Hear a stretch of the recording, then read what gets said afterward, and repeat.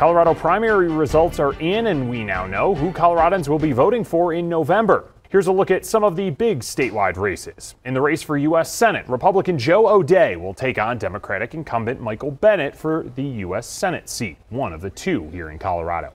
O'Dea said he will be an independent voice in the Senate who will stand up to members of his own party. Republican Heidi Gruenauer will take on Democratic incumbent Governor Jared Polis in November. Gruenauer beat Greg Lopez. And Pam Anderson wins the Republican nomination for Secretary of State. The former Jefferson County clerk and past head of the State Clerks Association beat out Mike McDonald and Mesa County Clerk Tina Peters. She'll take on Democratic incumbent Jenna Griswold come November. So what do the primary results mean as we turn toward November?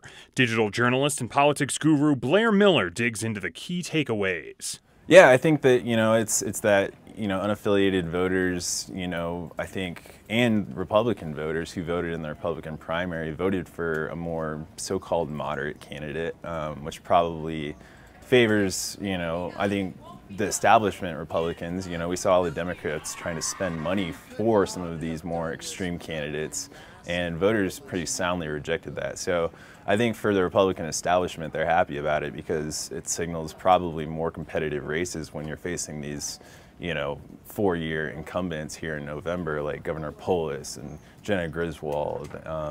And so I think that that's probably my key takeaway for November.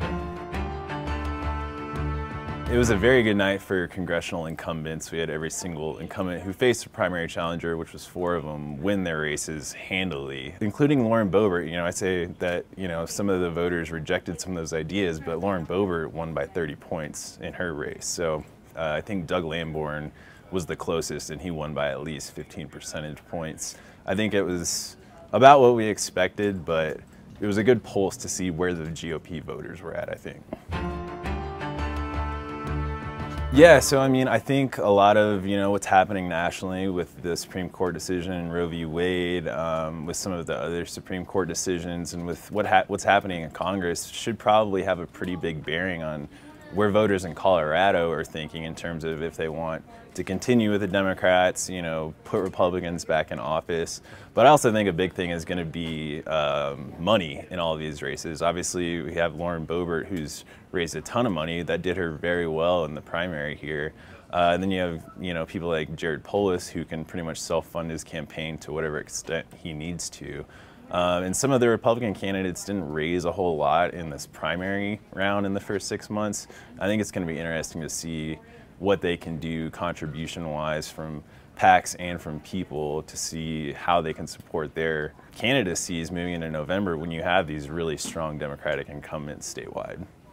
And you can see results from other races in Colorado's primary up right now on the denverchannel.com. We'll also have more on the primary a little bit later on today on Denver 7 News at 5.